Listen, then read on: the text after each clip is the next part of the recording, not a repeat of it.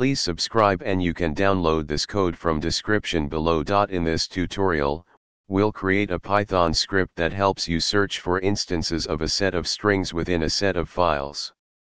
This can be useful for tasks like searching for specific keywords in a collection of text files.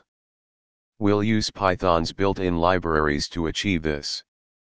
Before we start, ensure you have Python installed on your system. You can download and install Python from the official website, Python Downloads. We'll use the OS module for working with file paths and directories. Here's how you can import it. You need to define a set of strings that you want to search for in the files. You can create a list of strings like this. Replace the strings in the list with the ones you want to search for.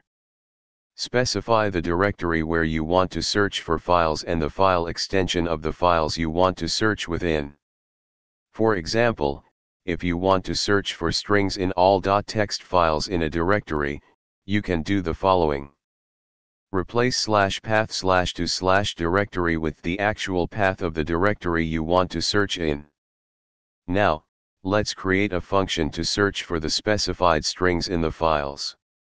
This function will iterate through the files, open and read each one, and check for the presence of the search strings. Now, you can call the search_strings_in_files function with your specified directory, file extension, and search strings to begin the search. Here's how you can do it.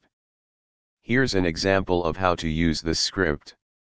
This script will search for the specified strings within all.txt files in the directory and its subdirectories, and it will print the file paths where the strings are found. That's it.